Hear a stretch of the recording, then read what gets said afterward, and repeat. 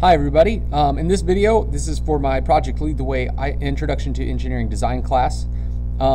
We are learning how to calculate standard deviation. And so we're going to start with basically the formula in this video and kind of walk through the formula, what all these symbols mean, because it looks very scary, to be perfectly honest. If you're a freshman in high school, that's a tough formula. So we just kind of want to walk through the symbols, make sure we understand what it means, and then I'll take a video or two here to help me figure out how to actually do the calculations and calculate the standard deviation. It's really not that bad of a process. It just takes a lot of steps. It's a lot of calculations. All are very basic.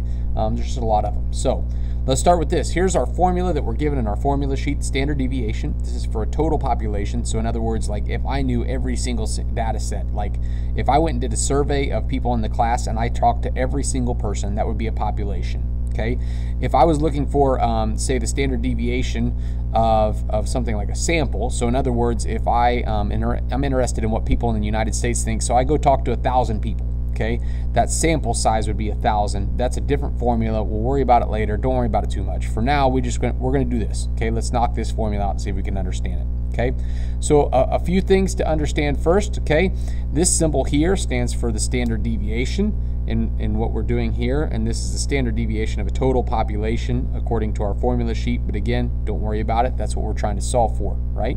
Okay, X sub I means that's your individual data points. Okay.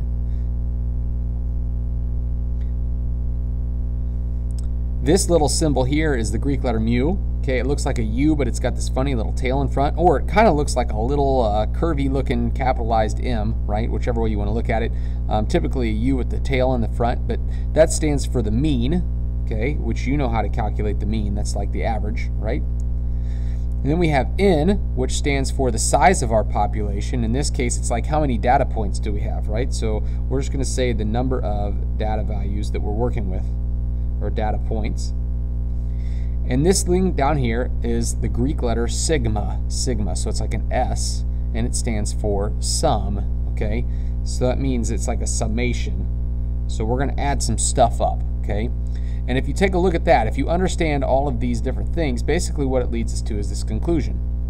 What we're going to do in this formula, order of operation wise, okay, we're going to start by first calculating the mean, okay? And then what we're going to do is we're going to take each data point and we're going to subtract the mean from it, and we're going to see what that gives us. And now if we have 10 data points, that means we're going to do this 10 different times. That's going to give us 10 results, 10 different values, each of which we're going to need to square. And once we have those 10 squared values, then we need to add them up, right? And that gives us the top of this fraction. So this means the addition of a bunch of different data points. Once we have the addition of all those values, the sum of all those values, we're going to take it and we're going to divide it, kind of like you do with an average. We're going to divide it by how many numbers we have. And once you get that total, all that stuff on the inside of the square root, we take the square root at the very end. Okay, so that's kind of our process. That's a quick walkthrough, and obviously going through an example is going to be much more convenient than actually just trying to figure it out from that. But you can see there's some order of operation stuff going on, and a table is really the way that we're going to go through this problem. Okay, so let me start the first example, and then I'll probably end up following this up with a second video just to keep them short. Okay, let's say we want to find the standard deviation of the data set 48, 53, 62, 44, and 56. My first step is to calculate the mean. That, again, that's this symbol on the formula sheet, okay? Why? Because eventually I'm going to need to take every single one of the 5 values that I have here and subtract the mean from it, okay?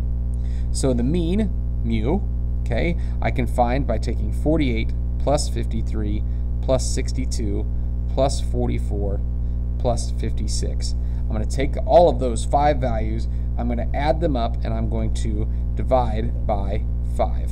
Okay, so that's pretty simple math for a freshman in high school. You should have done this multiple times by now. I should have also done it before I actually did the video. Okay, so 48 plus 53 plus 62, 44 plus 56 is 263. I need to take that and divide it by 5, and I get 52.6. Now this value is one that we're going to refer to often, over and over again, in the second video, which is going to be, okay, now what? How do I do this little formula now that I know that this value here is going to be 52.6?